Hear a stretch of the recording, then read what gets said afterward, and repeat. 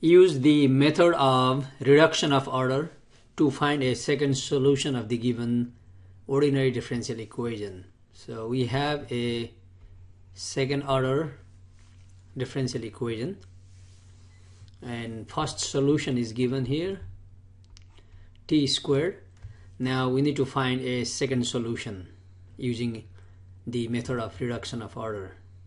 Okay, and the second solution should be linearly independent to this, okay, not constant times this function. So the hard work is done when we derive this formula. Okay, so when we have y double prime plus pt y p y prime plus qy equals 0, t positive, and if y1 is the first solution, then second solution will be first solution times this integral of this quotient e raised to negative pt dt over y1t, this first solution is square dt, and this is without negative sign. This is pretty much the integrating factor. I mean, that used to be in the left side. When we move to the right side, that's why negative sign. Okay, so to make use of this formula, we need to put this differential equation in this form. So only y double prime, that means we need to divide through by t squared, and t is positive, so we can divide. Okay, so let's divide that. Divide by t squared.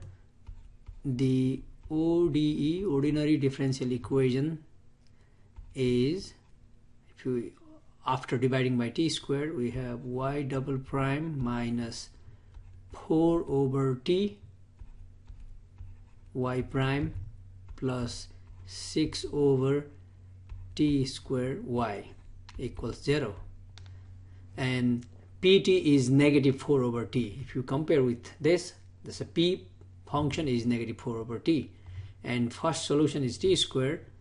Then the second solution, then a second solution is first solution t squared times this first solution is squared, so t square is squared, so we can write t square is equal to t to the fourth. On the top, e raised to negative pt, so p is in this case negative 4 over t, and that negative with this negative, this just becomes positive.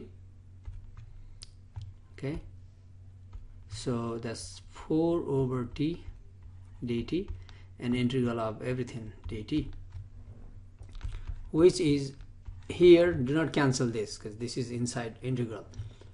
Now integral of 4 over t is pretty much 4 outside, and 1 over t, antiderivative of 1 over t is natural log of t.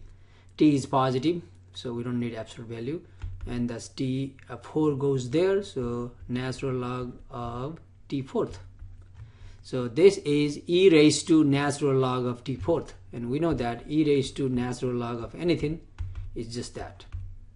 So e raised to natural log of t fourth, e and natural log, their actions cancel, t fourth. On the top is t fourth over t fourth dt, they cancel just 1, so t squared times, okay, integral of 1 is just t plus some constant of integration. Distribute this, so this is t cubed plus t squared c, or c times t squared, and we're asked to find a solution, a second solution. In fact, if we take c equals 0, then this is gone, so t cube will be a second solution. In fact, t squared is already a first solution, so we can remove this or take c equals 0. Either way, t cube, you can just write t cube, or this t cube is a second solution. Final.